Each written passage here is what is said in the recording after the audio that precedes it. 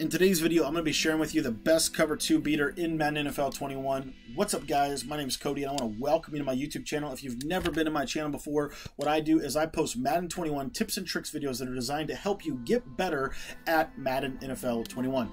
All right, guys, shotgun trips. The play we're going to be running and going over today is the play sail. There's one little adjustment to this play that can help you beat cover 2. All you're going to do is you're going to put the running back on a wheel route. Again, if you've never been to my YouTube channel before, I want to make sure to ask you right now, go ahead and click that subscribe button. That's going to keep you up to date on everything that I've got coming in Madden NFL 21. You're going to see by putting that running back on the wheel route what it's going to do for your combinations, your route combinations. It's going to pull that safety outside, and it's going to create a nice little window right up the seam with a pass lead up that you're going to be able to absolutely torch cover 2 with Stephon Diggs over the top. Again, guys, this comes from the Arizona Cardinals Playbook, Shotgun Trips. I wrote an entire book on this. You can pick up that book in the description of this video. It's in the Madden 21 Competitive Bundle Guide. But see, this route absolutely torches cover 2.